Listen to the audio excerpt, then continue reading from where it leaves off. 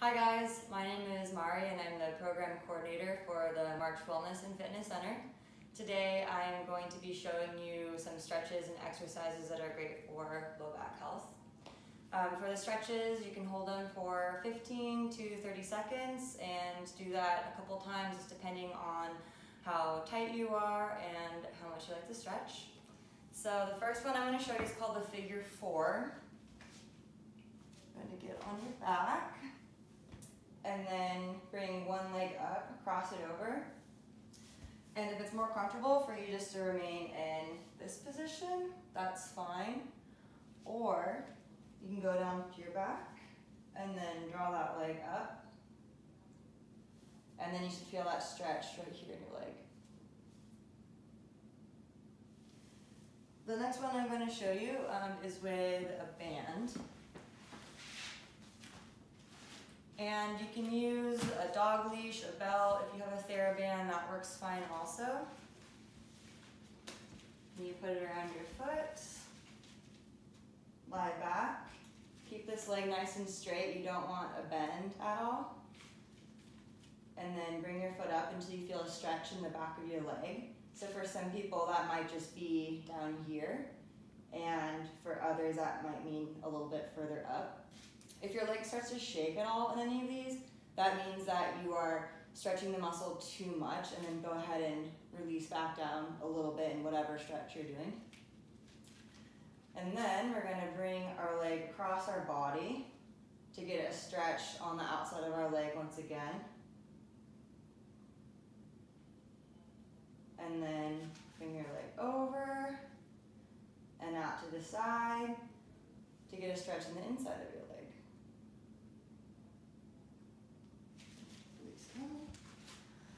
And the next one we're going to do, you can use a chair or a counter, anything you'd like for support. And then you're going to start about hip width apart here with your legs, and then cross over with the leg that was closest to the counter support, and then push out your hip to the side. So you should be feeling the stretch right on the side of your hip. If it's too much on the front, that means that your hips are too far forward this way. And then if you want a further stretch on the side of your torso, go ahead and just lift your hand above your head. Yes. All right, and then the last stretch that we're going to do is going to be stretching your hip flexors and your quads. Some people prefer to put a pillow or something down on the ground to kind of cushion your knee a little bit.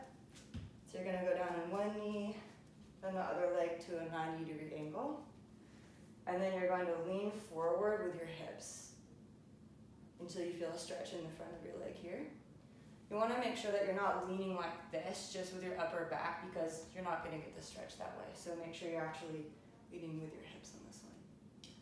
And then if you want to make this a little bit harder and add a little bit of a balance challenge, you can also grab your back leg. And then you'll feel this even more so down the front of your leg into your quad. All right, so that's all for the stretches. And now for the exercises. You can do 15 to 20 repetitions, 1 to 3 sets, also just depending on what level you're at, how strong you are, things like that. So this first one we're going to do, you might have seen this one in old 80s videos, but it's actually quite effective to strengthen the sides of the hips here. There's a lot of research that says for low back health, having nice strong hips and a strong core is really important, so that's what we're focusing on. You're going to get on your side. Make sure your hips are stacked on top of each other so you're not rolled back at all or pushed forward. And I want you to pretend like your back is up against a wall, so I'm not arched in like this. Then your bottom leg is going to be bent for support wherever it's comfortable. Top leg nice and straight. And then you're just going to lift up to wherever feels comfortable. And then go back down. You want to make sure that you're doing all these exercises really slow and controlled. So you don't want to just be going super fast. You're not going to get as much benefit from the exercise if you do it like that. And then another way that you can also strengthen the outside of your hips, if you have a TheraBand at home, like this one. These are also really easy to order online. You can get them just like bands like these and then tie them. You can get like different resistance levels as well. This is a great tool to use while you're at home and if you don't have access, to go to the gym. So for this one, I'm gonna put the band around my ankles. Gonna get a little bit of tightness within the band so I don't want it limp at all. Have a slight bend in your knees, and then upper back and core like nice and tight, so I don't want to be bent over like this at all. So nice and tight, engaging the core. And then we're just going to take side steps.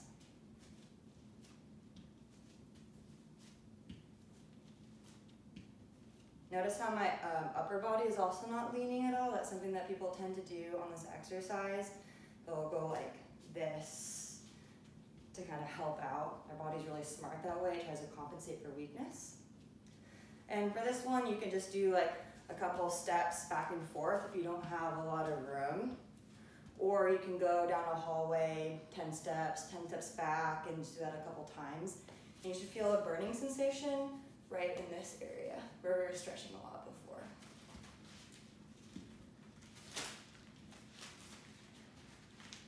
Okay, so the next one we're going to do is called a clamshell. We're going to go back in this position on the ground. And then all those same concepts still apply. So my hips are stacked on top of each other. My back is nice and straight. But this time I'm going to bend both my legs to about a 45-degree angle. I'm going to keep my feet together and then lift my knee up. It's like this. It's a pretty small range, so you don't want to try to roll backwards to get your leg further up. That's not going to be beneficial, and that's allowing your bigger glute muscles to kick in. And we really want to focus on your glute medius, your smaller rotator muscles. So, just like that.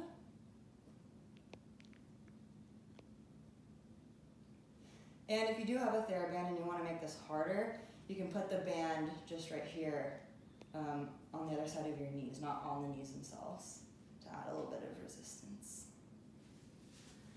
And another way that you can just exercise if you're looking for more of a challenge is on your hands and knees. So I'm going to go like this. And you want to make sure that your back isn't arched at all like that, so just nice and flat. And then I'm going to bring my hip out to the side with my knee still bent. So just out like that, back in. Notice I'm not like rocking my body at all. I'm just moving that hip joint. Cool. And then the next round of exercises we're going to do is for focusing on your deep core muscles that work really hard to stabilize your low back as well. And these are ones that we kind of forget about a little bit when we're doing our typical crunches. You're gonna go onto your back.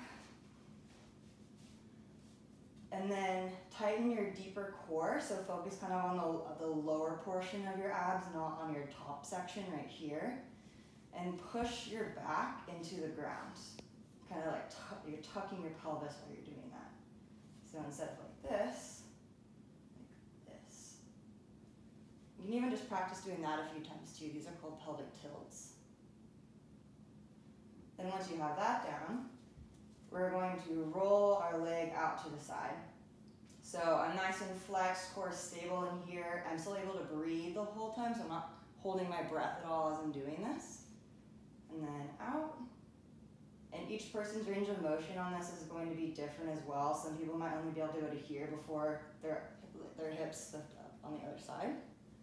And then some people are able to go down quite a bit further. Keeping that core tight and back up to center.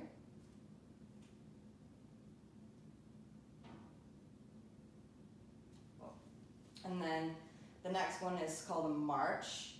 So we're going to be lifting up and then slowly back down. This one especially is really important to go nice and slow and controlled. So counting 1, 2, 3, and 1, 2, 3.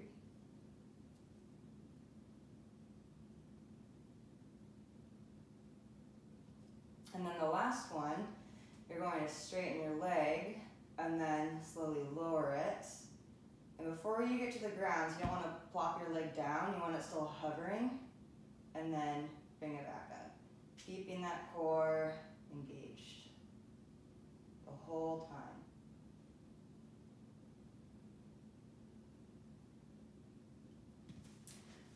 And then if you want to make these exercises a bit more challenging, if you have something like a foam roller at home, or you can even roll up another yoga mat or a couple towels, you can put this down.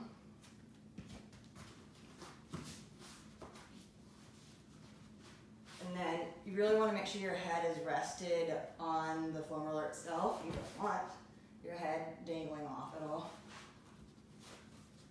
And then all the same concepts apply. Nice tight core, back is flat to the foam roller here. And then arms can just be at your side for a little bit of support. And then you can still do all of those exercises.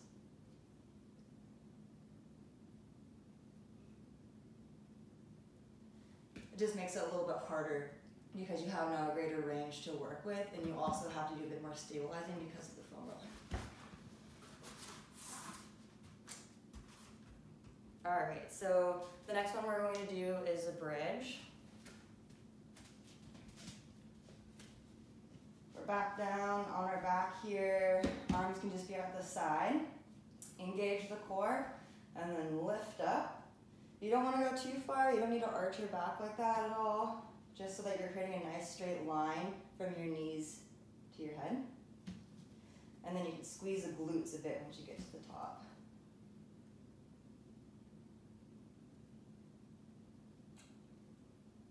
And then if you want to add a challenge, you can just stay in this position for 10 seconds, 30 seconds, challenge yourself, see how long you can be able to hold that for. And then if you want to make it a bit harder, you can do a single leg. And then you can go up and down the single leg. All right, and then the last exercise we are going to do is a wall squat. So there's a lot of variations of squats out there. I really like this one because it's forcing your back to stay flat against the wall, and also allows you to sit back a little bit more so that your knees are staying over your ankles.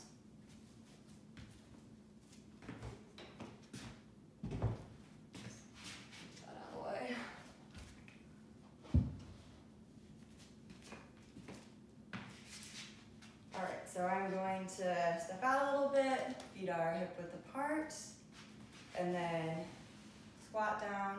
And you can go to whatever angle is most comfortable for you. You don't have to go all the way down to 90 degrees at first. You can just go halfway, sliding up and down. Notice how my back is staying nice and straight because of the wall. Knees are over my ankles. And then you can just sit and rest in this position for a little bit. So you can challenge yourself, try to do 10 repetitions going up and down and then a 10-second hold, or 30 repetitions up and down and then a 30-second hold, and see how many repetitions you can get. All right, and that's it. Thank you guys so much for watching today. I'll also have all these exercises with descriptions and pictures available as well with a link.